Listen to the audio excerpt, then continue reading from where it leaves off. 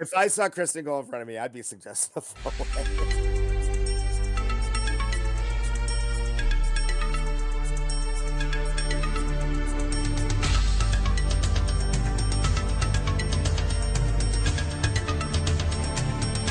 Welcome, everyone. This is our Wolfcast review of the 5th episode of House of the Dragon. We Light the Way. We are the Vassal of the King's Grave. And just to remind everyone that this could potentially spoil all published works by George R. Martin, including Fire and Blood. So, yeah, we kind of know who wins this war. So if you don't want to know, don't stick around. But we won't be spoiling Game of Thrones, the show from season 4, 5 to the end, because some of us, including me, have not watched it.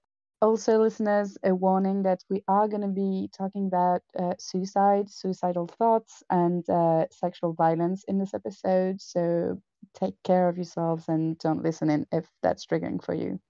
So I'm Mary, and I'm Nymeria on Discord. I'm joined today by Bina. Hey, it's Bina 007 on the Discord. I also want to say, if anyone has watched Formula One Drive to Survive and wants to talk about it in depth, please contact me on the Discord. Thank you. Bye. Thanks, Bina. We also have David. Hi, David HHH on the Discord and the forums if they're still around and everything else. Elle, do you want to introduce yourself in case you have to correct our shocking lack of knowledge? Yeah, Elle Nettles on Discord, and I'm only here in my historian capacity. Thank you. All right. We also have Jock. Jock, both real life and on the Discord. Sarah. Hey, it's Sara, aka Dr. Blood. The Toll. Hey guys. A bit under the weather, but I needed to vent, I think. So. Thank you for your sacrifice. And we also have Zander. Hello, Lord Baron in the VOK-verse. Okay, so full house. Welcome everyone. We'll start with ratings, lemoncake ratings. I'm going to do it in the same order. Bina, do you want to start? Yeah, I mean, I think last week's episode for me was so brilliantly George and nuanced, and the writing was so good and layered, and the ambiguities were intentional and thought-provoking. And I think this episode was almost the opposite, right? Because it was all action. You know, so much happened. It's all setting up plot for the time jump. I found it less satisfying, but still good. But I don't know, maybe like if I was a 5 last time, maybe a 3.75 this time. All right. David, what's your opinion?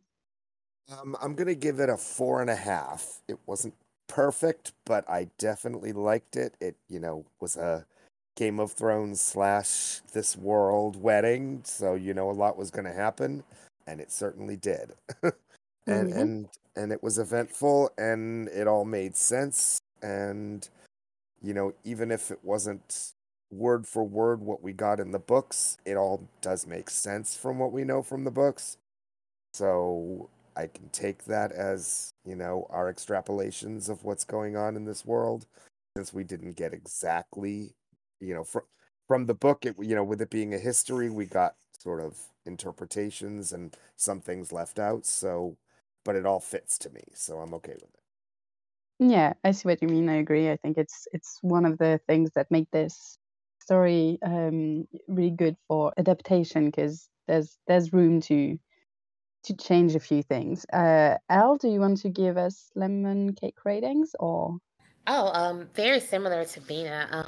Last week I felt was a lot more personally fulfilling for me in that kind of capacity. Definitely more action this week compared to last week, but I was definitely more satisfied last week, though I was still rated really well, probably a 4.5 for me for this particular one. Lots of action, definitely full steam ahead. We're really kind of I'm seeing that nice descending kind of thing going on. So I really appreciate that. So yeah, that's about right.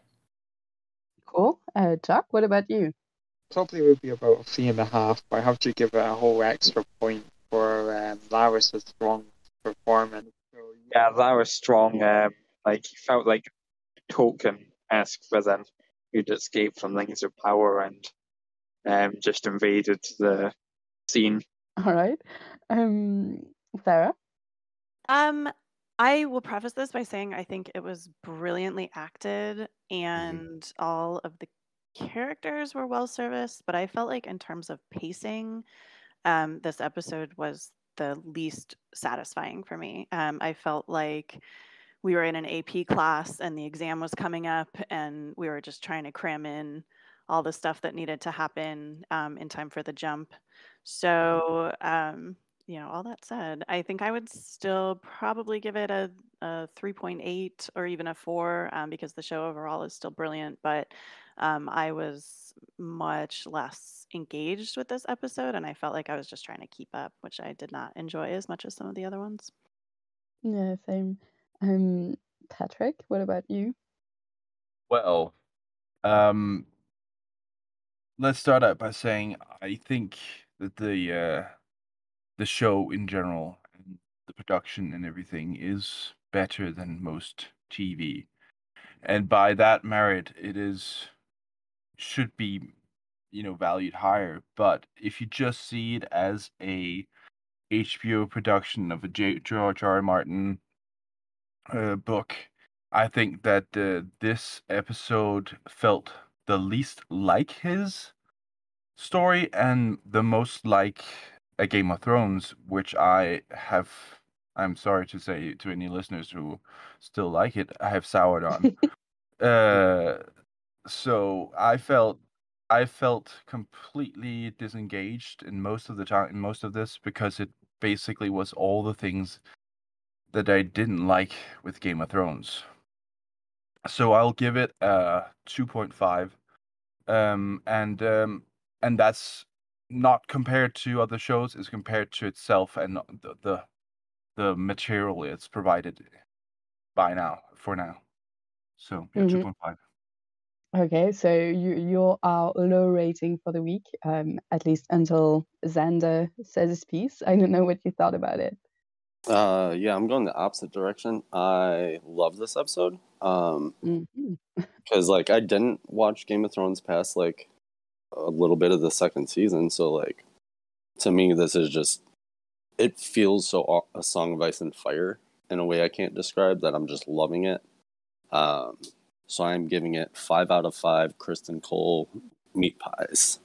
Oh, Oh, wow. there you go. Okay, so I rounded up. I think I'll give it a 3.5 myself. So almost, yeah, quite low compared to you guys. I was just really not okay with all of the very explicit violence in this episode specifically. I mean, not all of it is explicit, but it just, I didn't feel good afterwards. So that might just have been my mood for the day. But yeah, the whole combination of like violence, so many things happening and not really understanding what's going on. Even though I kind of know the story, it didn't feel very good. So yeah, 3.5 for me. So yeah, so many things happen in this episode that I felt like the easiest way to deal with it would just be to go in the order of the episode and just trying to tie things together a bit. But so I guess the first thing we see is Rhea's death. So that's Daemon's first wife, the one he hates and he didn't want to go back to in the Vale. The show definitely like that it strongly suggests that he caused her death, although it's kind of unclear if how much bad luck is involved there. What did you guys think about this first scene? I like it just because I feel like the show is making Daemon too likable, and I like stuff like this to make him seem, show how much of a horrible person he actually is. I also like it because I think it's the show writers trying to show when you have these ambiguous moments in the book, because they have multiple narrators or it's just a throwaway line, they try and put that ambiguity in because you can litigate how far he was responsible. I think it comes down to me thinking, why is he alone in the middle of nowhere, covered in a hood, without an obvious dragon if he weren't there to kill her? But obviously the fact that her horse rears as she goes to get her bow and is startled maybe brings some ambiguity, but to me Daemon is up to no good. And I just loved I loved the whole energy she had. She seems amazing, and the throwaway line again at his impotence, Yep. I think was really fascinating. I mean, later we find out that her neck was broken and her face bashed, so he must have really gone to town once we cut away. But to me, it's like it can't be that ambiguous, because why was he there if not to do it? I had the impression that he was trying to, or he was sort of considering grabbing the reins or spooking the horse, or to me it looked like he was force pushing the horse, which I did not really appreciate or understand. But but I think her neck was broken when she hit the ground because she was not moving and she didn't really react when he like stepped on her arm or anything like that. So I think that she probably would have been dead in this world either way, and he just like made sure, which I don't know where that leaves us. But Yeah, also, if you want, if he left her there and she was found by her cousin or whatever, there would have been questions why he was there and what was his purpose there. So by killing her, he made sure that nobody could actually point a finger to him. So yeah, I think it was necessary in his psycho mind. I agree, and that's the way I read it as well. Like the fact that she had her neck broken from the fall, and yeah. But I was grateful that they didn't actually show us the killing blow, because we didn't want to see that going in first scene in the episode. And I'm kind of sad that we didn't get more time with her, because she seemed like a great character. In just a few seconds we got to see her really. So that was the first scene of the episode, and then we moved directly, if I'm not mistaken, to Alicent and Otto leaving King's Landing. Like there's probably one shot of the boat, but we don't really care. Let's go to Alicent and Odo discussion, and then Laris Strong clearly manipulating Alicent. And I have questions about that, but let's talk about her discussion with her father. So he clearly states the threat to Alicent's children in there, which is almost the first time it's been said that clearly, I think, which I found interesting. Like, yes, finally, let's lay out a few of the issues at play here. What did you think? I think they used too much time on it, and not just here, not just here, but on during the whole episode. I think they really it's one of my things I don't like about this episode is that it's so condensed into a few thoughts because they haven't spent much time on it beforehand. So they need to hammer it in with the characters that we know, so that we know the stakes when they change the actors. It's I don't it was too obvious and too forced and condensed. I agree. I think, sort of my preface to all of the points that I make is that it was brilliantly acted, but I think it was clear, that he was trying to like kind of plant this seed in her and make sure that she didn't deviate from the path that he had set her on. But I also think that it was really interesting how in that moment it was pretty clear to me that she didn't buy it, but that it very clearly set the stage for her shock and horror and what felt like otherwise a very dramatic shift from her later in the episode. So I thought that part was well done, and I see why they included it, but yeah, Patrick, it just feels like they were ticking boxes to like set up the jump, and this definitely felt like one of those instances.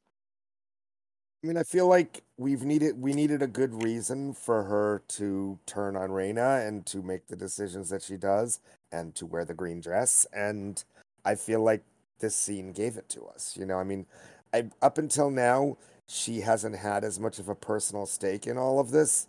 And I think they're gonna come for you and your kid, and she's gonna have them killed, gave the stakes that I think she needed. So I mean, I think Alicent needed motivation, and we got it here. Maybe something may think it was driving it home a little too hard, but I thought we needed a reason for it, and we got it. And I think the audience needed to understand it too, and I think that's what this scene gave us. But they already said that. They already said it in like they're already talking about that a lot. If throughout the other episodes that she's not going to be accepted the way that because she's a woman and stuff like Rhaenyra, and I think that it doesn't have to be spelled out. I think, yeah. I mean, I don't know. From our naive point of view of modern viewers who don't immediately go to murder if they Right. don't get what they want, it's not that Right. obvious that Rhaenyra could go this way. And actually, Right. would she actually? Because this felt to me, this whole episode, like a self-fulfilling prophecy. Like maybe she wouldn't have gone there, and maybe it wouldn't have been as like, was the war such so obvious and inevitable is my question, I guess. But we'll get there also with Corlys and Rhaenys discussion. I mean, strategically, it feels very stupid, doesn't it? Or tactically, I should say. Because surely she's at her worst strength when her children are small. Surely the plot is to bend the knee, to be subservient, to swear your allegiance to the new queen. Go away and gather your strength and forces, wait for your children to be grown. But I guess that's the time jump, maybe. But I just thought, okay. I didn't get why she went suddenly so dressing in green in this episode. I didn't feel that was clearly laid out to me at all. I think it had everything to do with the Criston Cole scene, but yeah, and we'll get there. Yeah, I don't. This is such a weird, horrible way to say this, but like, I don't get that she really cares that much about her children. That this would have been such a. I mean, obviously, like, no mother wants to see their children killed, and but it felt much more rivalrous than I sort of have felt in the past that Alicent was like, oh, she's, I'm not gonna let her do that to me or whatever. But her detachment from the kids, and also like the absence of what would now be like a 5-year-old Aegon, just has felt very like glaring to me. Like, they were like, look, it's a baby, and then like we just haven't seen him. Yeah, they had to establish her as a mother who loves her children, that in some way redeems her actions, in the way that Cersei, the only redeeming thing was that she genuinely did love her children. And they haven't done that here. Yeah. So it does come off as like like the best friend you have in high school where you love them but you hate them, like your frenemies, like something out of Gossip Girl. Like, oh, you didn't tell me that you lost your virginity to this guy, and then the other one would be like, yeah, but you didn't tell me you were going to shag my dad. Like, yeah, totally. It doesn't feel like it's a Game of Thrones. It feels like the game of the sixth form common room. Does it feels like Mean Girls at this point? Yeah, like yeah, it feels like she found the burn book. It feels like Blair versus Serena. Which really dates me. 2000s. But isn't reference. that part of the message as well, that at the end of it, wars are brought up by just people having childish reactions and rivalries, right? In a way. So I think it's not that ridiculous that they would use that to explain why she goes to such. I mean, what started all of this. So it didn't bother me so much, but it felt sad mostly because finally we get the rivalry exposed, and it's even worse with Larry Strong, who comes up just after that discussion, and he tells her about Rhaenyra's tea from the night that she maybe had sex with Daemon, And it all comes off so obviously manipulative, and I found that not well done at all. Agree. I mean, Agree. just back to the previous scene very Yeah. quickly. It also seems weird that she wouldn't consult her father. Okay, we can get to it in the ballroom scene maybe, but yeah, I agree. This was obviously manipulative, and she comes across as very stupid for falling for it.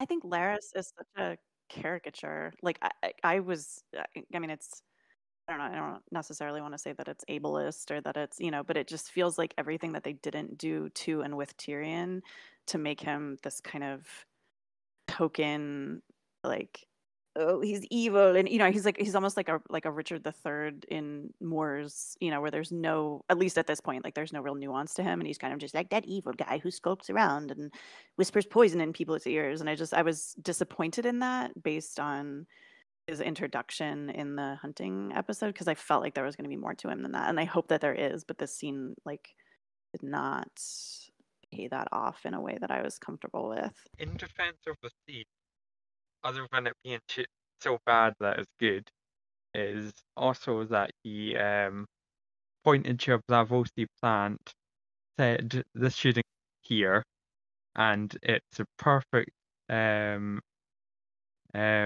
basically the lemon tree and Blavos sort of theorizing that Preston Jacob does the perfect response to that. So that's for us book readers. Yeah. Yep. So they're going to Driftmark. They travel by boat, which is not a good idea for Viserys, apparently. Yeah. And so the parents struck their bargain.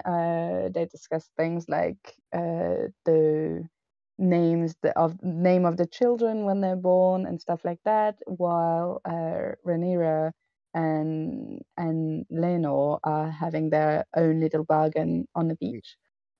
Let's start with the parents. I thought that Rhaenys sounded quite wisely prudent, and I wish everyone was more like her, but I guess we wouldn't have a story if they were. Right. True. Yeah, and she stated that this is so weird and unbecoming for him, Viserys, to come here, ask for Lena to marry Rhaenyra, and then just leaves. And that felt weird to me as well, that he wouldn't stay, that this didn't feel like the way it should have been done. What do you think? Yeah, I didn't understand why they sailed for, I mean, God only knows how long, and then stayed for the afternoon and then just dipped. Like, it was so weird, and it felt like a health resource, like a waste of Viserys' obviously dwindling health resources. And yeah, I mean, obviously, like, he needed to kind of impress the Valerian house and Corlys, and kind of I don't know. But yeah, Marie, to your other point, like I was really impressed at how like perceptive and almost like disengaged and kind of amused Rhaenys seemed to be about the whole process. Like, she just seems very zen about everything, but yet she was still noticing the fact that he was missing fingers, like the fact that she picked up on that like instantly and shifted her perceptions of it. I don't know. I really liked her character in that scene. I mean, I think in terms of the why did they come just for the afternoon, is I think it shows how important it was that Viserys get Corlys to agree to this, and what a bad position he was there, and that he needs Corlys back, and he needs this wedding to happen. So I mean, it was probably not the best thing for him to have to go all this way for the couple of hours he was there, but it was that important that he be there and do it in person. Because without him in person, it may not have gone out. It might not have happened. I think it's just like a dog with its tail between its leg, kind of Right. thing, Like, hey, I fucked up, so I'm here now to fix it. I'm gonna go lie down. Basically, I have a very Asian view of this, which is Viserys should never have gone. It's ridiculous. It so undermines his authority. He should have summoned Corlys, saying, I'm greatly honouring your house by marrying your son to my heir, and you will take the terms I offer, as would any aristocratic house. I mean, and I think it's summed up in his speech later about, am I considered a good king? Yes, you brought peace, but at some extent to diminish your monarchy. And no good can come of this. One of my cousins got married. In Asian marriages, if they're arranged, it's very much that the girl's side comes to you for the engagement if you're the boy's side. And that's a total power move because the girl is always subservient. And for whatever reason, in this particular case, we as the boys' side went to the girls' side. And to this day, there will be, sorry, it's the other way around. We hosted the girls' side. And to this day, there are old aunties who say that's a bad marriage. It was a horrible marriage because we conceded ground at the outset. And that's why it ended up so badly. It's amazing. Oh, wow. Yeah. But isn't Okay. that Viserys in a nutshell? I mean, yeah, he conceded I mean, ground. that's who. So he's But cleared the pitch. that's So him. then so when they all walk into that hall at the end for the ball, cock a hoop, coming in, boss man. And you just think, Viserys, you total, I mean, your brother may be impotent, but you're basically rendering yourself politically impotent by ceding ground. It just made me so furious for him. That's him. As a good That's the Asian, character. I was just I was shouting at the screen, but it's beautifully played, and Paddy Considine's acting is superb. Oh, so frustrating. So this is another part of the episode that made me wonder if this all could have been avoided, or at least like who's right in this. Like Rhaenys is like, there is going to be a war. She's not going to be accepted. There's going to be fighting, and this is putting our son in danger. And Corlys is like, no, and we're powerful. It's going to be all right. And in a very confident and ambitious way. So is he like blind not to see what's going to happen, or is it easy to say for me because I know what's going to happen? It always seems a bit like no one really understands the plight, the life of a dragon other than the Targaryens, really. I mean, sometimes it feels like when we deal with the other houses, there's somehow lesser in a way, in a sense that they might not perceive the whole picture, and they don't because they don't have the prophecy, but more so than that. And I think that Corlys Velaryon seems lesser than his wife in his grasping of the situation. I didn't feel that way until this episode, and I was really disappointed. I felt like they just gutted his character in this episode, and I think part of it was it's just a phase reaction to Leonor's homosexuality, which was just like, I don't know, but problematic, I'll say. But yeah, it just felt so like he's been such a smooth character, I guess, until this point, and he just felt like, I don't know, maybe he was blinded, Bina, by exactly the kind of concessions that you were talking about. Like maybe he was just like, I finally got him on the ropes, and like that was all he could think. But it just, I don't know. He didn't seem like the same character to me in this episode at all. I have to say that I thought that specific quote was completely unnecessary.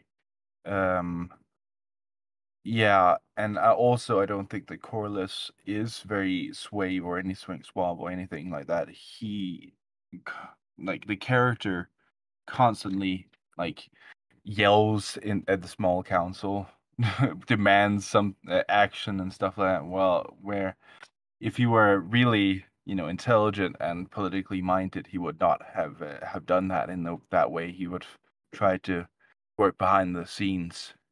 He basically, the only way he gets his way is to go with a rogue brother and not get his way in the small council. So yeah, I don't know. I guess maybe I thought he was more in tune with Rhaenys and her kind of aloofness. But I mean, I see what you're saying for sure, like with the kind of demands that he was making. But I don't know. He just felt like Daemon light in this episode with like all of the drama and none of the charisma, which was very disappointing for me. Yeah, I completely agree with Corlys. This was disappointing for me as well. Bina, you wanted to mention something about the children's name, right? Are they going to be Targaryens or Velaryons? Yeah, and another echo of how I feel real world experience. Like this feels like it's a fantasy based on medieval times and it should have nothing to do with modern life. And yet it feels like with Indian arranged marriages, a lot of it does. And certainly with this, it definitely felt relevant on the day of the Queen's funeral because one of the major sources of consternation when the Queen married Philip Mountbatten was whether his children would take her name. And the concession, he wanted them to be Mountbatten Windsors, I think, and eventually they became Windsors because she is the crown and the crown should pass to a Windsor. It is the Royal House of Windsor. But it severely pissed him off, and his Otto Hightowerish godfather / uncle, Lord Mountbatten. And it's very interesting that when you see Prince Harry, who obviously has taken arguably a rebellious route, he has called his children Mountbatten Windsors, but Prince William's children are Windsors. So even in modern times, and I know a modern monarchy is something of a contradiction in terms, this question of, and Philip was rumoured to have said, I'm the only man in England whose children won't bear my name. It's still a talking point. I thought the compromise was actually rather elegant, and this is where Viserys excels in these sorts of political compromises. In many ways, he'd be a superb modern politician and a coalition prime minister, but he's a bad medieval monarch. I feel like he does pick his battles very carefully, but maybe just not enough of them. Definitely. I really liked the sort of building up to the scene, how it went up the stairs and up to the courtyard and all that. Like I felt like they really built to it quite well. Yeah, I agree with also the kind of disappointment that their seat is not a bit more grand. Like it's so gloomy, and I guess yes, it's raining, so that makes sense. But it doesn't feel like the castle of the second most powerful house in the kingdom. But then again, King's Landing also feels very gloomy and not very magnificent. So Well, this is coming from Euron, so like it could be complete bullshit, but like he said, like they even have like one of the horns that like piles of gold and stuff, and was speaking about raiding them because of that. And they did have like a museum set up, which I thought was pretty cool. Like some of the artifacts even had plaques on them, like explaining what they were and stuff. And I enjoyed or appreciated the fact that he seemed also to have a Lego hobby. And I feel like if he had spent some time sharing his city model with Viserys, that maybe they would have found a little bit more common ground. let's build a big model, just the two of us. Yeah. So what about Rhaenyra and Laenor? To me, they seemed quite naive to believe that this could work and would not raise issues. They're young and dumb. Yeah. Also, like, Bina, was it you that said that it sounded like the wine talk from Schitt's Creek? Yes, I definitely felt that the explanation of some liking goose rather than duck was a direct allusion to. I love Schitt's Creek because it's a world where homophobia just doesn't exist, and it shows you a future that could be. And that description, I think, of being, well, not even being bisexual. I like the wine, not the bottle. I think has become iconic, hasn't it? And beautifully so. So I felt that this was the writers maybe subconsciously or even consciously nodding toward that, which I'm here for.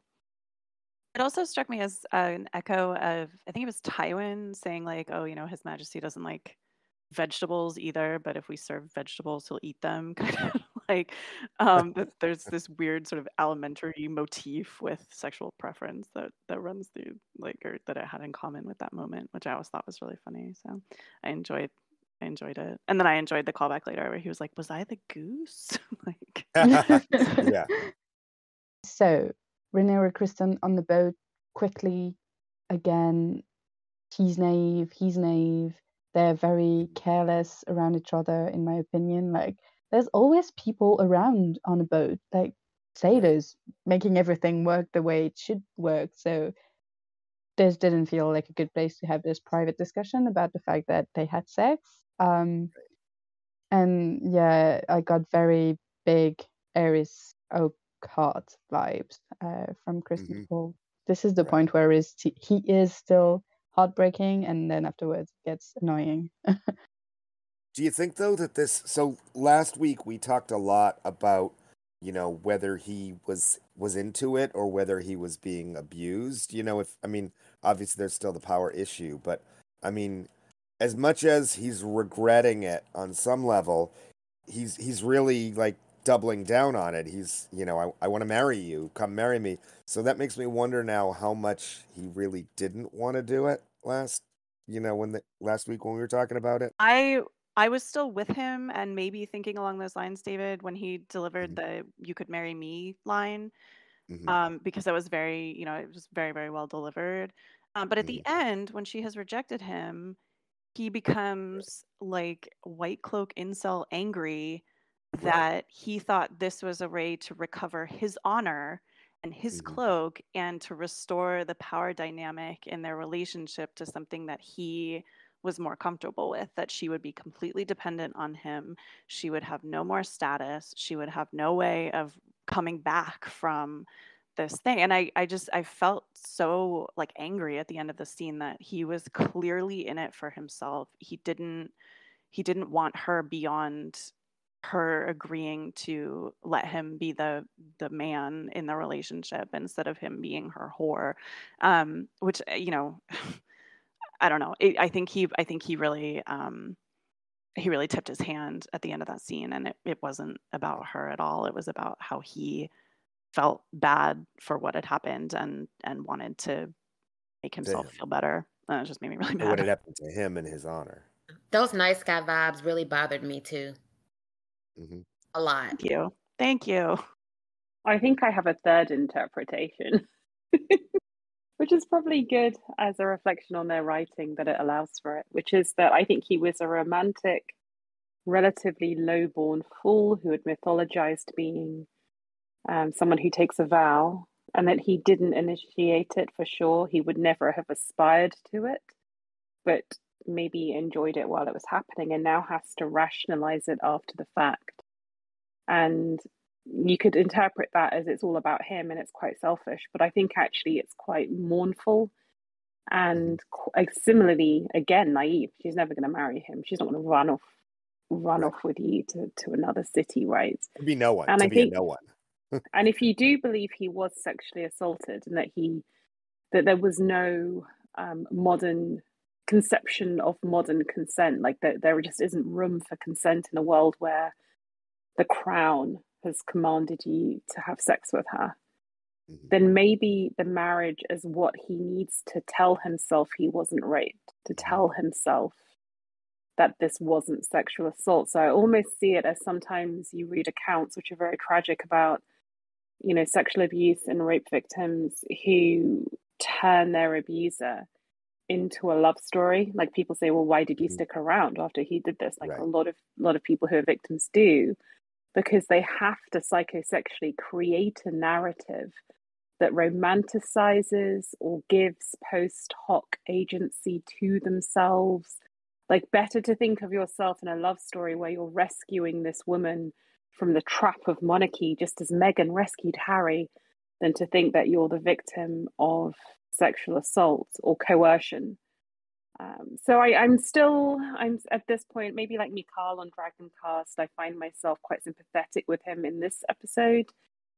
He's obviously a man I think he is legitimately considering suicide, and that brings my sympathy. And we'll see where they take the character later. But actually, I'm more sympathetic, Sarah, than. Although I do get the incelly vibe, so now I have to go back and think again. Yeah. Yeah, I mean, I appreciate that more generous reading of him in the sort of victimized position. But for me, the way that it was performed and the way that it was delivered and the way that she was so taken off guard, and this was something that I said about the last episode too, that like one of the most tragic things about these two is that they completely misread each other from the jump and then build these like very elaborate kind of understandings off of those misreadings. But yeah, his like 180 when she turned him down just gave me like I'm that was it for me. And I I don't know. I would like to sort of incorporate what you're saying, but I mean, for me, like, I just, I don't know. I don't know if I think they can both be true. I mean, I think the two can feed into each other pretty well. I think, that Mhm. his victimization turns him into getting angry and wanting to take the power, and that he was and angry he couldn't fix it for himself. Yeah, I mean, I can right, see that. I can see that for sure. right, I think they're all just dumb kids. yeah. Yeah, and also too long don't make light. Like it's true that like he was victimized and all that, but trying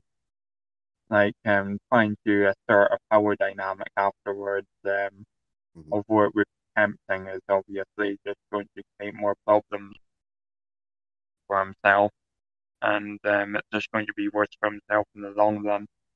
I think that's what we're going to see in the rest of the season. Or in the short run, even coming up soon. Yeah, clearly. Okay, let's move on to Viserys. Just because there's a lot in this episode about his declining health, and he talks about him dying and what's going to be said about him in the history, and no songs for him. And was he a good king? Was he a good man? Anyway, all of that. So maybe just a few thoughts on that part of the episode, and then we get to the meaty, juicy stuff. I actually felt bad for him when he was asking, what's the strong's name? Lionel. Lionel, Yeah. yeah. When he was asking Lionel if he'd be a good king, at first I was like kind of laughing in my head because he's just remembered as a laughable king. But then the way Paddy Considine acts, I'm just like, you feel so bad for him. Yeah, it's the strength of Paddy's acting that he's able to be both comedic and genuinely pathetic and inviting of our sympathy. And it comes through in his career where he's gone from comedic to dramatic to very tense roles. And when you look at him in the context of everything we know about Westerosi history, someone who just gave peace and stability, and maybe at the expense of his own reputation by conceding too much. But he wasn't prickly. He didn't just go to war on a humbug. And maybe the best kind of monarch is actually one that is self-effacing and who doesn't worry too much about their reputation for victories and being tested in the crucible, and is willing to be seen as a bit of a weakling, but just keeps the peace, Mhm. But it is a Yeah. little bit après moi le déluge, so maybe not. I disagree on that specific thing that the monarch needs to be be able to appear weak, because if anything we know, my opinion on that point is that any institution, be it democracy or anything, you have to believe in that institution, and if you don't believe in the king's ability to assert himself, then then people will lose faith, and that will end up at some point to strife and people going behind the king's back and doing things that will eventually lead to strife and war. So I think his weakness is what brings on the war. Yeah, I agree. I think I could answer that he is a good man, but definitely not a great king, going by the sheer carnage of the Dance of the Dragons, really. Yeah, well, um, reality aside, and like social cap and all that, one text that we know from intertextuality is that George is very fond of is obviously the prince, and in the prince, there's the quote, "Appear virtuous, but don't be virtuous," and other quotes that are very related to the idea that kings should appear weak when appear a rabbit when they're fox, and appear a fox when they're a rabbit.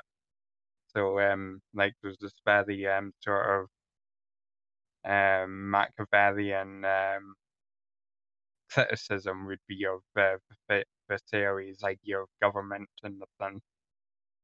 But the thing is, So he's just a rabbit. He's just a rabbit. He's not strong or anything. He's just the bunny rabbit all the time. I kind of feel like in retrospect that the deer he stabbed was a very striking, very sad metaphor for himself, where he's just entangled in these waves of expectation and kind of in the wrong place at the wrong time, and noble but also restrained and hunted until he just can't escape. I wondered if he wasn't just a little bit disappointed that he wasn't the one to try the prophecy. Like how Rhaegar thought it was him for a while, and then he realized it was probably his children instead. Like, I wonder if he's like, oh man, I wanted to be the chosen one, but I don't think talk about like, yeah, it is not a good thing to put on your children's shoulder, like the idea that they could be the chosen one. It's not great. he was like, he didn't worry about the day-to-day because like he was pretty sure he could pull it out in the the apocalyptic crisis. I don't know, I didn't think that when I was watching the scene, but in retrospect I feel like that would be kind of a funny angle on it. Yeah. Okay, Alicent, Criston, Cole, go. I don't know. I mean, I think I have a clear understanding or interpretation or range of interpretations for Criston Cole, which is someone whose ludicrously romantic ideals have all been crushed. He realizes that the monarchy he looks up to is just a randy, the heir to the crown, the queen is just a randy teenager. He's lost his honor. He's reduced from being, he said in the last episode, I never dreamt that my name would be inscribed in the book. And now that book is soiled, so he's desperate and he is suicidal. Why I find this scene hard to interpret is because I don't, as I said before, truly understand how and why and what Alicent wants to achieve. And because I'm borderline kind of really angry, actually, the more I think of it, that this epic civil war started by two very smart, powerful women is reduced to a kind of high school spat and signaled by wearing a dress, which is, reducing it to, I'm going to put on a dress and call my banners. I don't know what she's doing there. I mean, I wait for the rest of you to give me guidance on this. I felt profoundly frustrated and dissatisfied by it. There is no guidance. We're all lost. I feel like I don't know. I feel like she's trying to get clarification here. She's like, wait, she did lie to me. I want proof of it now. I've heard one side of it, but I need a little backup from someone who knows.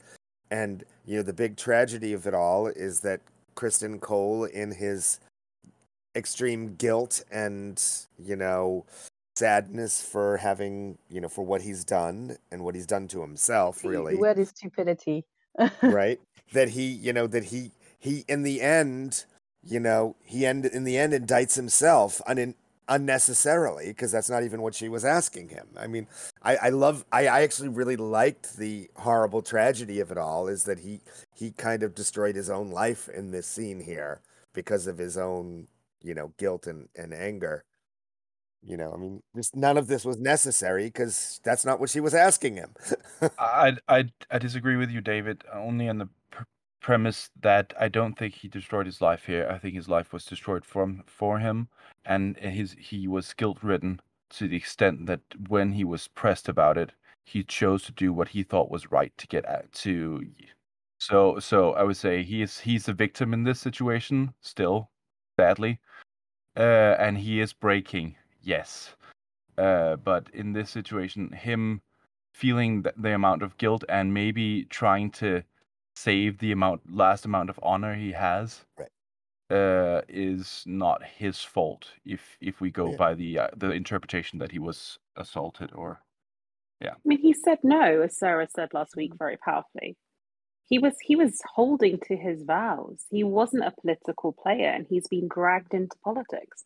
He's been dragged into having the most dangerous secret in the land, not only because just having done it, he could be at minimum killed, if not mutilated, before being killed. But now the Queen knows, he thinks, because he's been, unfortunately drawn out. And if he thinks the Queen knows, he thinks Otto knows, he probably thinks the small council knows, maybe, the former king knew. The shame of having been sexually assaulted by a young girl, the shame of having ruined your vows. I mean, the guy must be absolutely desperate. The far more interesting scene is the one we don't see, which is what Alicent truly does with that desperation. Right.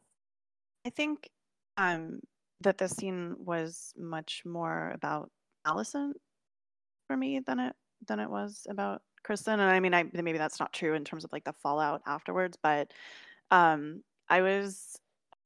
understood this as her sort of last ditch effort to learn or confirm or reassure herself that Rhaenyra was the friend that she thought she had and the friend that she thought she knew. And part of that, I think, was in response to the sort of bombshell that her father dropped on her, that like you really can't count on her not to just slaughter your children if she takes over. Right. But I think that was the shock and the dismay, was not only that Rhaenyra had lied to her, but that this was a person who, unlike Daemon, under no circumstances could be understood to have initiated. So that, suddenly Rhaenyra is not only this person that she thought she knew, but clearly didn't, who lied to her face and swore on her dead mother that she didn't do anything, but also someone who, feels or cares so little for the people around her and the people that care about her, that she's willing to do this to this man. I think all of that was a huge shock for Alicent, and maybe something that she was afraid of, or something that she had started to suspect, but was confirmed in no uncertain terms by this revelation. The double standard from Alicent is just absolutely staggering. So you're not the friend I thought you were. Well, you weren't the friend she thought you were either when you married her dad. Well, she started it. No, I completely agree. Yeah, I mean, Yeah. yeah. But I think maybe that it speaks also to our observations last week, that not only is Rhaenyra acting very much against Alicent's interests or belief systems or whatever, but that she's doing it with an agency that Alicent was never allowed to have. So I think maybe there is that further aspect of like, she has this freedom and this is what she's doing with it. I still don't understand why she would go from, it was one thing that she didn't like the idea of Rhaenyra and Daemon having sex, but having sex with a knight, yes, of course, it's also a breach of some sort of honor. But there's nothing in his story that necessarily made it so that he went and told about what really happened. He just said that he committed the sin, I think. So I'm just saying that I think she's overreacting, sort of, and maybe because I would not have reacted that way. You can't relate to her, but I find her reaction unrelatable, actually. Because actually, in many ways, his revelation makes her position stronger, because she can now just go to her dad and he can tell the small council, hey, I've got this daughter with these pure-born kids. Here's this woman who's shagging, her guard, and we can't trust her to be continent, and we can't trust her over the genetic purity of her kids. I mean, surely, I don't know. Nothing about what Alicent does in this episode makes sense to me. I'll just leave it at that. I don't think she wants to be in that position. It may put her in a better position, but I don't think she wants to be in that position. Yeah, I agree with that, David. But I also think we've said this a few times already. There's a lot of things in this episode that seem like they checked boxes, that we have to have that kind of motivation for her to be truly the Green Queen, and I think that was all of it felt a little bit forced, including this scene. Because I agree that from her point of view, it shouldn't be really worse that it's Criston than if it had been Daemon, except for the fact that she could have blamed Daemon a little bit more. But I think the betrayal from Rhaenyra is the main thing. Yeah, I don't think it's worse. I think it's just either way it confirms that Rhaenyra lied to her and Yeah. that she did this bad thing, even if it's not the bad thing we thought it was. But she still could have clung to that shadow of a doubt, I think, if it had been Daemon, because he's so, charismatic and seductive. Whereas, like, yeah. True. I felt very bad for Criston when, like, she asks him to come and to sit next to her, and he, like, just the dismay on his face, just right. Oh yeah. where, I mean, why am I in this position? Was just terrible. Like, these women keep putting him in the worst position ever, and yeah, I felt bad for him. But then he goes and does yeah. what? And then it changes. So let's get to the pre-wedding celebrations and the wedding itself. There's a lot of it. A lot of things are hinted at here. So we get a little bit of a Lena Damon thing that I hope we get to see more in the future. I mean, more of her specifically, because she seemed like she's great. And we get the big, like, so we have Joffrey, is that his name? Lena's boyfriend, who I have to say was pretty stupid about just going to Criston Cole and be like, hey, I know your secret, you know mine. Let's be friends. I know, right? Like, what? Just so stupid. But then did someone understand better than me what happened and how Criston just lost it? I have an idea. Maybe. Okay. I think maybe at this point he's just trying, because he's already been spared once. He's trying to keep the notion of their disgrace hidden, and and Joffrey's blatant threat. It was a blatant threat. Just drove him over the edge and made him, not be able to tell the truth ever again.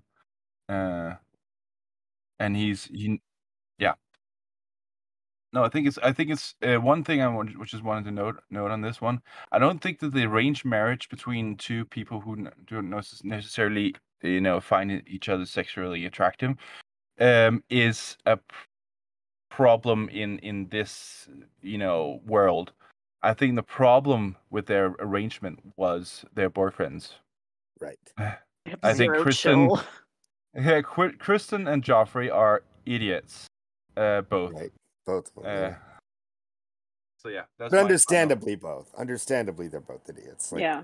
They weren't brought up in this kind of a setting, and they weren't intending.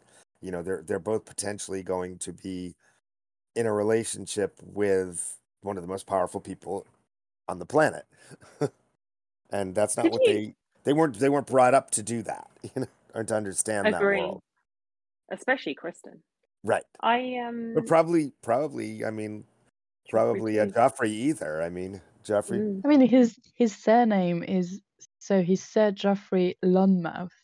So I don't think he's from a very important house, clearly.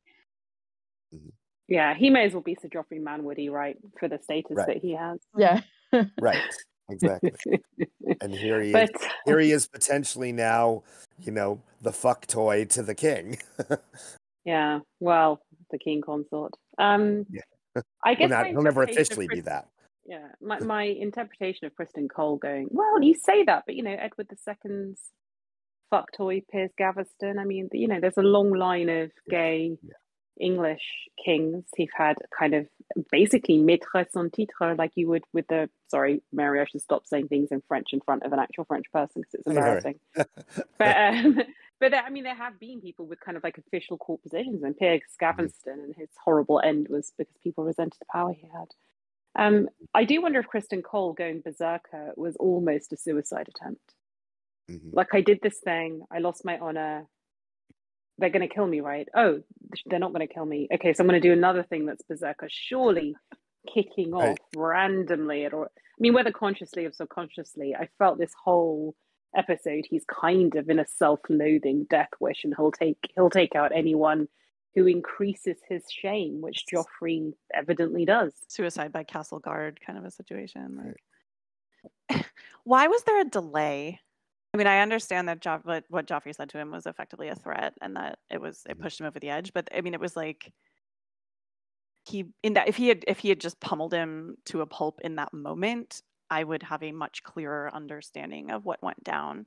But the fact that it was like all of a sudden, and that like it seemed to have been linked to Rhaenyra and Daemon somehow, and I don't know. I felt like I did not. I watched the whole scene twice, and I still feel like I missed something major that like puts all the pieces together. Which is, I thought that was the intention. Yeah, yeah, exactly. That's what I was about to It was say. so dark too that I was also watching like at dusk this morning, or dawn, I should say, and the light was coming in through my window, so I had really trouble with it being so dark, even seeing what was happening. I'm like, wait, who was that? Wait, was that Strong? Wait, who? What's going on? Yeah, I think that was intentional, but what I didn't understand is the aftermath. Like, Mhm. I didn't get how we got from that scene to just, oh, okay, marriage, and on the other part Mhm. of it, And suicide. Criston and Alicent dealing with the aftermath as well. But like, how does he get to flee? How is he not arrested or something? Right. Why don't we have like just a conversation being like, what just happened? Because if the intention was to show us how confusing it was for the characters in the scene, they should express their their confusion. I don't know. Yeah, I mean, the fact that Laenor still had the handkerchief shoved up his bloody nose as they were saying their vows was like, dude, like, just take a minute. You know what I mean? Like, some stuff went down here that we should probably talk about. Like, I don't know. Yeah. It was bad. By the way, was anyone else expecting the moment where Laenor goes over to Joffrey's body and, like, rages his despair, that to be like a moment where, oh, this thing we all thought was true was true? Like, I thought that was going to be his like Oh my self-outing moment. god, I thought that was his self-outing moment, and then it turned dude, out that Yes, got me so totally. bad. Like, dude, you're in the fucking Red Keep in court? Like, what are you doing? They were already playing like hugsies during the dance, right? Like, they were not That bothered me subtle too. at all. Like, yeah, it was very. And maybe Like, that's why, otherwise, y'all how would chill. Rhaenyra know? I mean, obviously, this is common knowledge. Yeah. No, well, they grew up I together. mean, wasn't so I think- Renly kind of common knowledge? I mean, the guy had a rainbow flag. Admittedly, I read the whole first book, didn't realize he was gay because I'm a moron. But yeah. Well, rainbows weren't a thing until the 90s. So Yeah, but still, like, for to us modern readers, and just to the characters as well, it was kind of known by the people close to him, and I think that's the same for Lena. And like, they mentioned that they did grow up together, so it's only, I mean, not recently, but it's only been a few years since they all got back to Driftmark, I guess. And beforehand, he was at court, and maybe his very dear cousin Rhaenyra knew. yeah, I think we also have to understand how the notion of someone as being gay is still a very modern concept. I mean, even 30 that's true. years ago, hell, even today, there are a lot of people who consider the idea of identity as not as a very modern concept. Even people today have a problem with it. There's a lot of guys who and women, I'm sure, who like, this is just something they've done, but that's not who they are. And presumably there are some people in that category, right? There are people who or rather it's a bit of a scale and a spectrum. And you can have dalliances but not actually be gay, but then there are lots of people gay who use that as a kind of, as a construct to avoid, well, to justify self homophobia, I guess. But yeah, no, that's a really good point, actually. I do think it's interesting, and really speaks to the, probably on some level, to the absolutely overwhelming arrogance of House Valerian, that Nymeria seemed to have like a much better understanding of how badly it would go for her to be caught up in Daemon's like mind games, and yet Lonmouth has Mhm. absolutely zero chill. That like not going to come back. I mean, obviously they're not going to do anything to Laenor, right? Because he's like the future king consort, but that they wouldn't just, you know, get him out of the way for appearances. I don't know. He just seemed Mhm. his self-preservative instinct was less than zero, and I found that very shocking. In this I mean, context. their collective self-preserving instinct, like Joffrey, same. Even Rhaenyra, like, yes, she's the princess, she's the heir, but she the whole thing make it seem like she doesn't really, she's not very careful about her whole thing with Criston. She's not even then she's not careful with the way she behaves with Daemon, for instance, at the dance. And like it doesn't seem Yeah, that's another it really seems good. like all of those characters are like not real. They don't understand the violence and the cruelty of the world they live in, which is I think it shows their crazy because arrogance. It shows their yeah, arrogance that they're above it. They're all That they're there all can't just be dumb consequences kids. for me. Yeah, this is there's not going to be consequences. I'm the queen. I don't buy the dumb kid. I buy the dumb kid thing for people like Kristen Cole and maybe Joffrey who weren't raised at court. Right. But when you're a Valarian who at the age of 7 is having to give a very artful political speech to the very elderly king about how you can get married and he can fuck you later, I don't think the kids in the Targaryen Valerian, the very senior houses, I don't think they have much of a childhood. And I think it's analogous to kind of, you look at the little kids doing the whole of the funeral today. I mean, the childhood of Charlotte and George is over, right? Right. I mean, you recognize now that one day that's going to be you, and this is a very different childhood. I don't think they can get away with the excuse of just being dumb kids. I don't think it's that they're naive. I think that they're arrogant and that, we're in power and we can do what we want. And I don't think that and there won't be consequences. I mean, we certainly see lots of world leaders today who think they can do anything they want and there won't be consequences. And sometimes they're right. I think the only way that we can really understand it is that it traces back to Viserys and how they believe that Viserys won't do anything to enforce any of it. I mean, like that's why Daemon rolled back into the wedding when he was supposed to be in exile, and like he got a chair pulled up for him. You know what I mean? Like we see over and over again that the the buck is supposed to stop with Viserys, and he's just like whatever, And I think that's one of the things that makes the a strong moment so shocking later, that he actually does enforce that boundary that he's set, and like we don't, it's completely unexpected from him, clearly by everyone.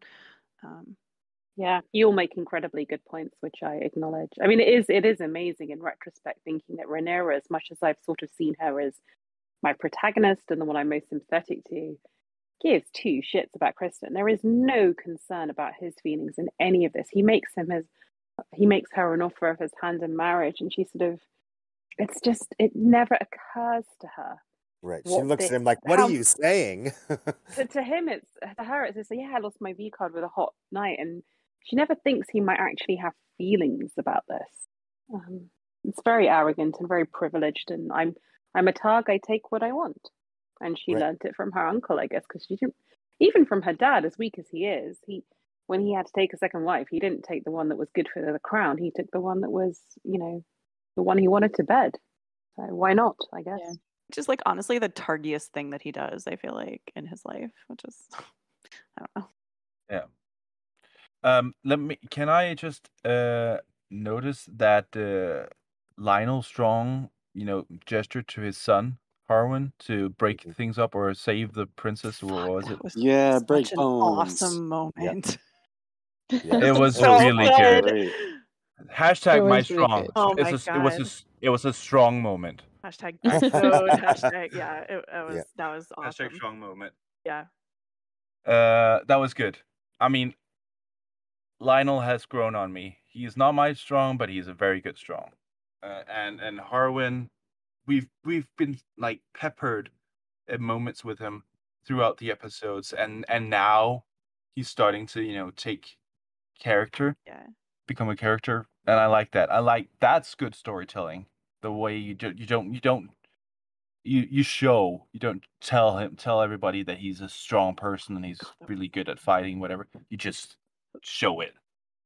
Mm-hmm. Just backing up from that moment, just 1 second. The reason that he had to do that was because how many people in that room gave absolutely zero fucks about what was happening to Rhaenyra in that moment. Right. Like the Right. fact that literally no one rallied around her. Nobody cared that she was half stomped on the ground. Right. They I mean, she's could have supposed to have died in the middle. Kingsguard. Right? Yeah, Like, they're supposed to exactly. I protect mean, her as well. And obviously her sworn protector nope. was Well, otherwise unfortunately, the occupied, but- Kingsguard watching her. Well, the Kingsguard who's supposed to be watching her is Criston Cole, who's too busy pounding someone at the Yeah, moment. but there's supposedly 7 of them. And I know. there's, I'm sure there's one other in this room. Well, they should all have been there. Yeah. And I mean, even Damon just like dipped the fuck out when that went down. You know what I mean? Like, Yeah, where the fuck did he go? I don't know. He's like, I gotta go. Like, I know, right? I have a real estate claim to press in the Vale. Hi. Or to go to my wife's funeral. Yeah, he very much is an asshole, Damon. I mean, they kind of all are, which is not Yep. making me very hopeful for the rest of the things. I mean, like, I should have known getting into this that this would not be a happy story, but like, yeah, this week's episode just expected got that me from like, oh George? my god, this is gonna be bad. This Well, is it's a gonna wedding. be Of course it's violence gonna and be bad. sad, and yeah. It's a wedding in this world. What do you think? It's just going to go well and be happy? When's that Do you- ever happened? Do you think George has a thing against weddings and that's why him Yeah. and Paris never married? Ooh, there you go. And imagine what would have happened if he did. Confirmed. I think you're right in that, Marie, that everyone's an asshole. I think even Alicent is an asshole in a way we have all had that friend that's a bit too pious, a bit too self-righteous, and saying, judging you while even though they don't say directly to you, they're judging you. And I think that's her Oh, yeah. role. She's really just a pious asshole. Can we just take a moment for her epic shade when she called Rhaenyra stepdaughter? That was such a right? small, Right. beautiful moment where I was just like, oh, That was no. great. Yeah. And that combined with walking out with the dress, it was like that was just the icing on the cake. The little kiss. Mwah. So is this the scene with black and green, or will we get it the real? We haven't gotten the black yet. That's the big question. Will Rhaenyra wear her black dress at some point? Yeah, is this a flipped version and we'll never get the black and the green scene, or is it just that now Alicent is consistently dressing in green and then Rhaenyra will say fuck you and wear a black and red dress? I don't know. That sounds about right, I think. I mean, they kind of have to have the moment. Because yeah, exactly. They have to. They have to do something. Otherwise, the faction names make absolutely no sense. Yeah. So since we're talking about the next bit in the show, how do we feel about losing some of our actors and actresses next week? Is that next week, right? We're changing casts. Yeah, well, you can see them in the upcoming credits. I'm not the credits, the trailer. Yeah. Sad because I feel they're very good, but maybe the next lot will be equally good and then it'll be okay. Just speaking about the sort of theatrical details of this, I thought that the rubies in her hair looked so cheap, and I found that just absolutely shocking that they were. Maybe I'm low-key noticed too. Maybe I'm like not a ruby expert or something, and like the light colored ones are like the most valuable or something. But like it just struck me that they looked like stick-on gems that you would buy at it, which is so contrary to every single other detail in this world. But I couldn't. I mean, I was just like, I was mesmerized by them in just an awful way, and I don't know why they bothered me so much, but it was so striking because everything else. Can we get a Klieg light? The amount of money they spent on this, can we get some fucking lights on? I know, right? God, I yes. feel like I'm I have underestimated how well Mr. Dr. Blood calibrated our television because I have not I have not had this problem at all this season, and I keep hearing it. From the moment Criston struck the first blow, I had no clue what was happening at all. I mean, I think they are like trying to show that it wasn't really light because they only had like fire to light a room, which all right, but does that mean I have to like kill my eyes trying to see something? Yeah. All right. Any last thoughts? We'll say in the end, I do feel a little weird having given a 4.5 to an episode with a gay bashing in it. It feels a little weird, Oops. but Shit, I didn't think of that. Now I feel bad. Well, I suppose the point is we're meant to see it as a bad thing, right? We're meant to see clearly. Corliss's homophobia as a bad thing. Yeah. I think I'd be more concerned with the fact that the only two gay characters are transparently the stupidest in the show. That's kind of Yep. Well, I mean, the other question is, it's not clear if it was just a hatred for gays, or if it was just, or for that thing, or if it's just that this was the threat to him, Yeah, I will say I with think that's Criston, more. I think that's more where they were going with it. Yeah, I think with Criston Cole, it is more of a threat, like right. Just that like toxic masculinity, like, oh, you're a threat to me now. I also Right. think rather than a homophobia thing. like he did not Yeah, I appreciate think his custom invitation to the side piece club.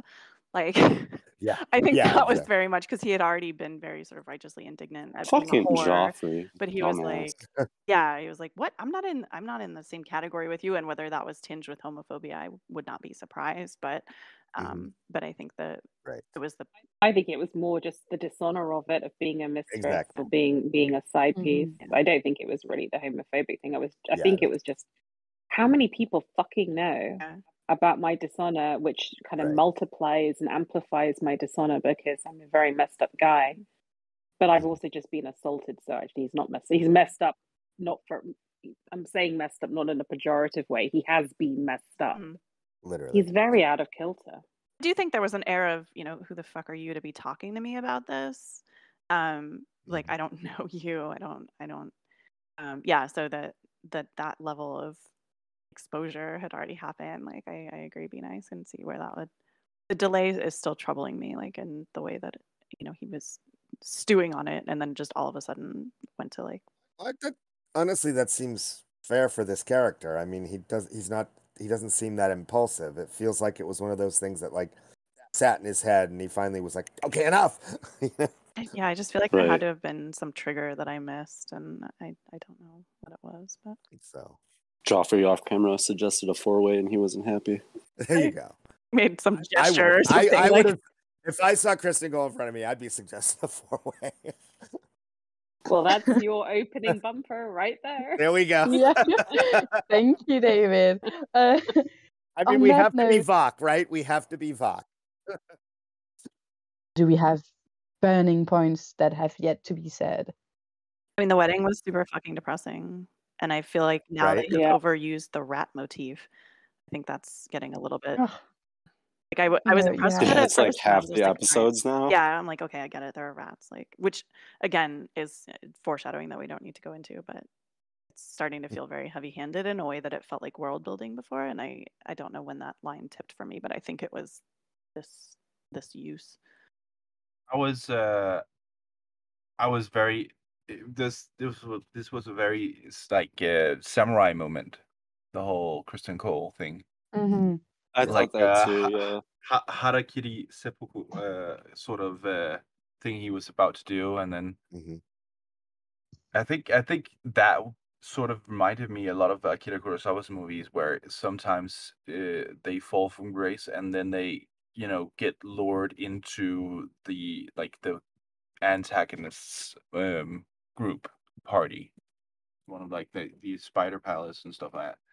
I like that actually, because it reminded me of movies that I enjoy very much. So maybe it is a nod. I don't know. Do you think you would have gone through with it? Absolutely not. I don't think so I don't know, either. he seemed ready to. I don't know. I feel like he would have poked himself and been like, "Ow," and then been even more mad. Like, I don't know. Maybe that's unfair. But I don't know. He's just seemed so like. Yeah, I think it's I don't know. unfair because Yeah. he literally asked to be killed by the queen. As Like, opposed murder me. to Right. mutilated and tortured. Like, I Tortured. mean, Yeah. I don't think No, he was no, like, but just kill me. yeah. He was like, if we're picking, you know, if we're picking Yeah. alternatives here, I don't know. I don't know. Yeah. I don't know. He couldn't drink poison or something. Yeah, I am being unfair, I think, Tim, but he really bugged me this episode. So there you go. I do want to piggyback on what you're saying, Patrick. It definitely did give me Thanks, Sarah. I almost said Sudoku. It definitely did give me like Akira Kurosawa kind of vibes. However, I am really tired of seeing suicide or attempted suicide as plot points in shows when it's not necessary. Thank you. I think you can address his anguish and desperation in a much more tactful way than just like, oh yeah, he's just gonna kill himself. You know, that's what people do when they're like down. You know, I'm getting tired of just seeing it used in that way. Especially in a I think you're- glorified, like, or arguably glorified. Yes, exactly.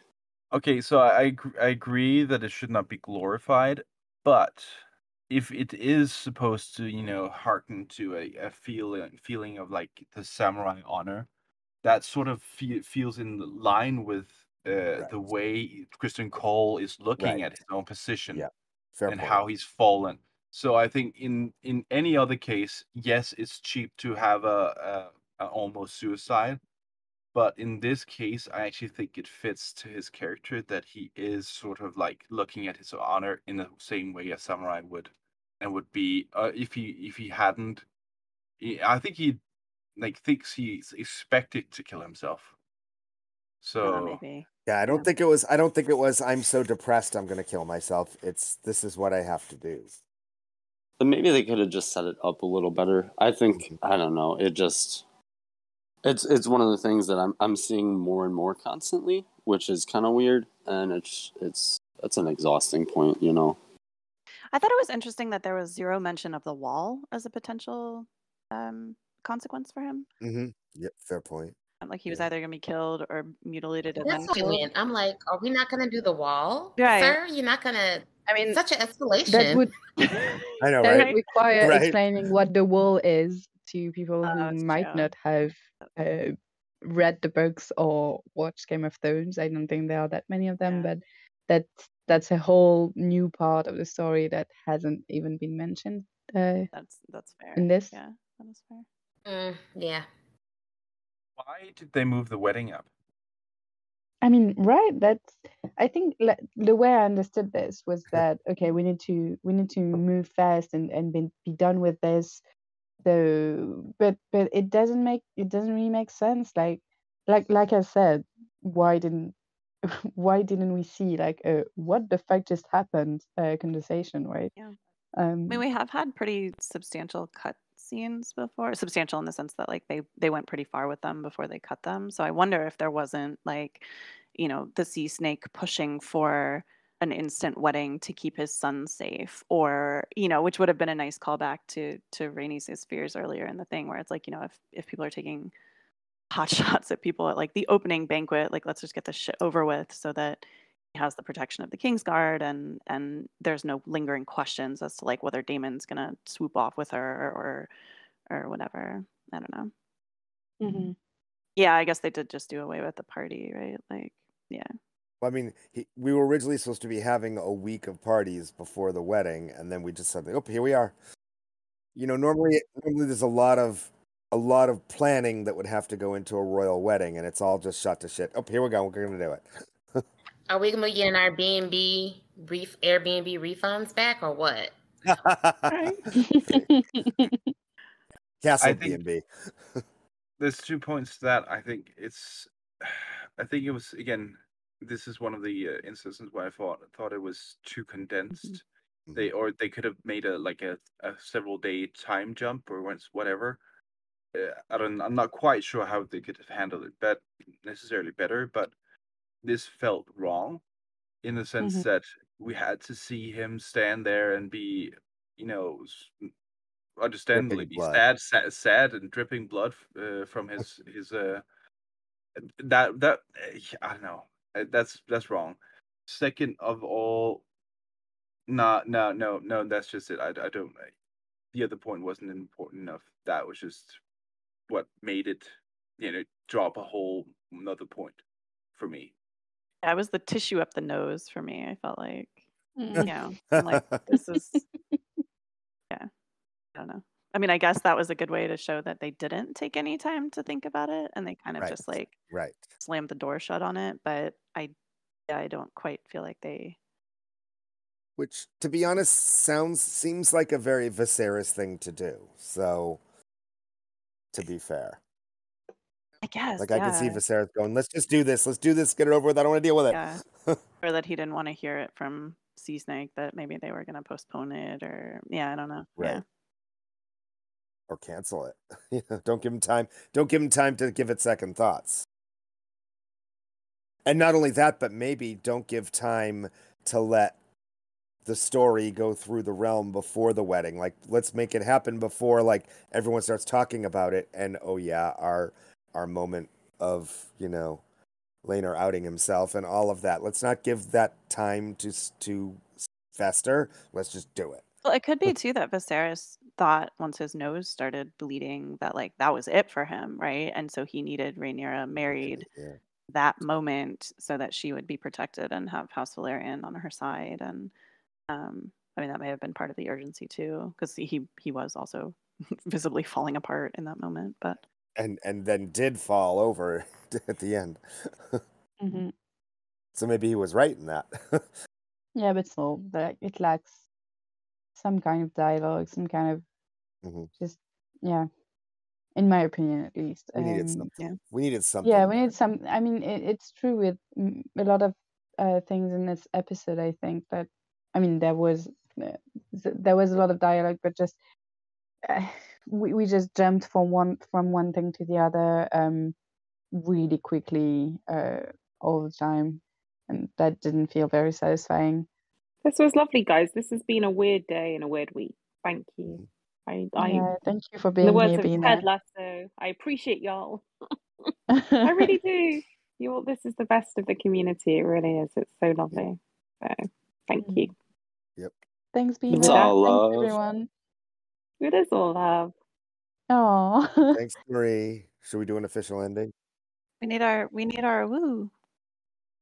Should do you do that counting in, or just let's go with it? 3, 2, 1.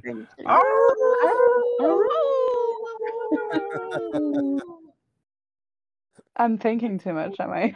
It's so Yes. cathartic to a roo. I mean, like, people do yoga in the morning. People just should do a louder roo. It's so uplifting.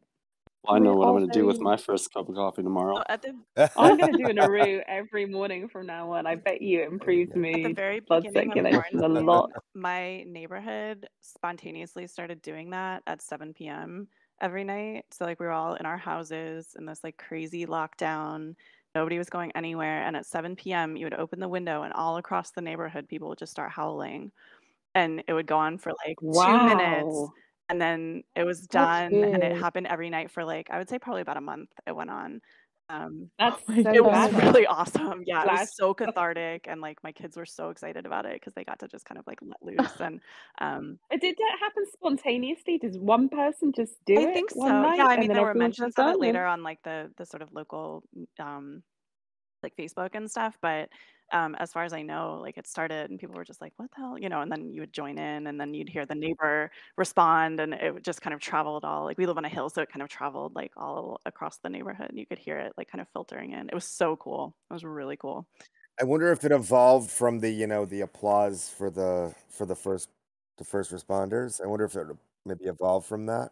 I don't know. It felt much more primal than that, but yeah, we did the clap for the NHS, and then in Philip's block of flats in the first lockdown, every Saturday at 3:00, because he has like professional grade speakers, they would do half an hour of songs, and people on the apartment block could like request songs, and everyone would go on their balconies and dance, oh, wow. which is really cute.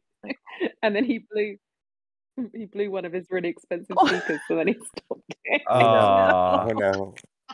Uh, Another victim of the pandemic. yeah. Absolutely. In Denmark, we had nationalized televised singing every day, both in the morning and the evening. Whoa.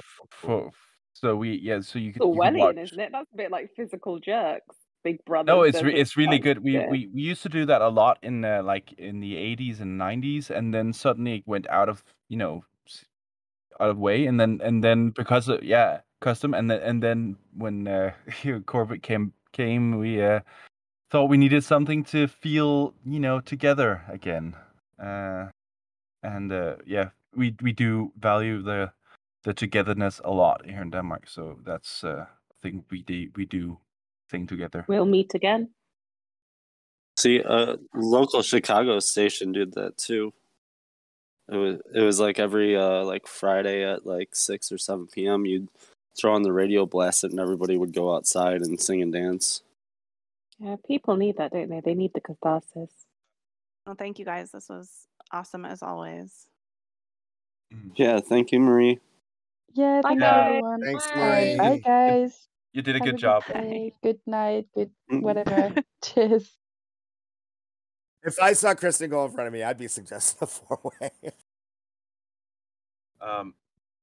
Melos. What? Why is the Grand Maester called Melos? And that's not a Westerosi name? Putting it out there. Elle, do you have a reasoning? As in that he's maybe from Essos or something? Yeah. So, if he is from there, I mean, I don't know the out-of-state admission fees to the Citadel or anything like that. But I've other than women not being able to come maesters, haven't heard any like no foreigners. I mean, I know Westeros is extremely xenophobic, but I have not heard any kind of law custom down to where it's like Westerosi only or anything. So maybe that dude just came in on a scholarship or something. I don't know. Yeah, he seems incompetent now, honestly. I mean, this may just be my suspicious nature, but I think he's kind of like low key, kind of like not, if not trying to kill Viserys outright, certainly intentionally not helping him. Especially with the scene where the younger, maester or the apprentice was kind of like, oh, well, these herbal, let's try something. And he just kind of like shooed him away or like, shut the fuck up. Get out of the way kind of thing. So, I mean, that caught my attention. It could be nothing. It could be, like anything else other than that. But I just kind of feel like that the Citadel and maybe with the help of Old Town and the High Towers had this big machinations of bringing down a Targaryen, starting with the dragons.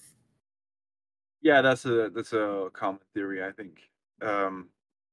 I just wondering if there's any meaning behind him when he's here, being not from Westeros.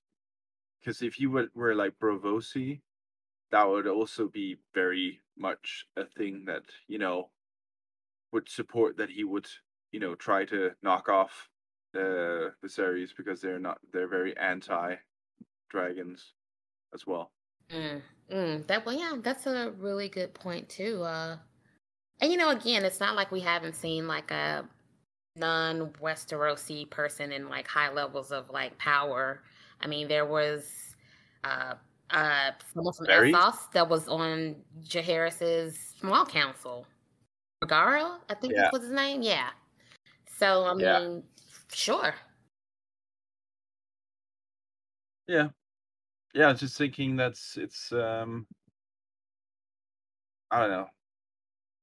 It's gonna be I don't know. I don't think it has any meaning to the show in general, which is why I didn't mention it in the proper show. But I think it's interesting that he has a non-Westerosi name, and he's clearly not doing his job.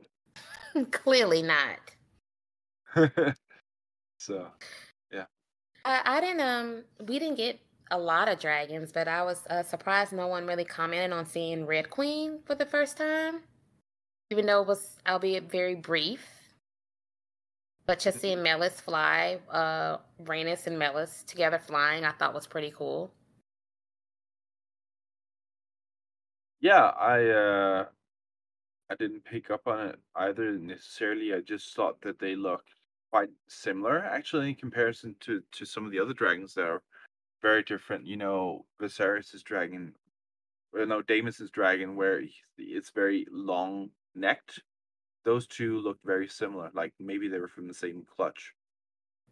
Yeah, I think even for a second, like Melis kind of looked like Drogon for like a half a second, like the same Yeah. build, I thought. And then of course I went like, oh, I wonder, is that clutch? Does Melis have a clutch somewhere? And could she be the egg mama? And you know, things like that. But I thought that she was like really beautiful. And I know we're gonna see her later. But I couldn't make out the second one. I'm assuming it was Sea Smoke.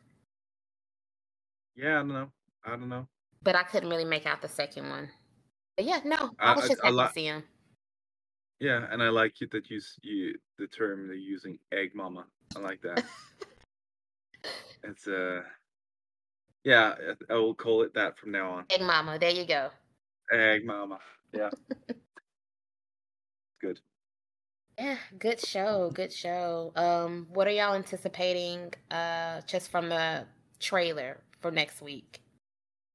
I haven't watched the trailer. Oh, you haven't? Okay, well, no spoilers. No, as within England, we don't get trailers connected to the show. Really? So you have to, yeah, you need to like literally seek them out. Wow. Okay. Well, I shan't be spoiling anything in that case. I'm assuming that the grown-up versions of Rhaenyra and Alicent are amazingly talented actresses as well. I'm just gonna be sad to see those two go. So am I. So am I. Especially specific for me, Millie. I thought she did an amazing job. Both of them, absolutely. But Millie was definitely a standout for me. I was always looking forward to seeing her these past couple of weeks. So it was good. It's going to be pretty sad.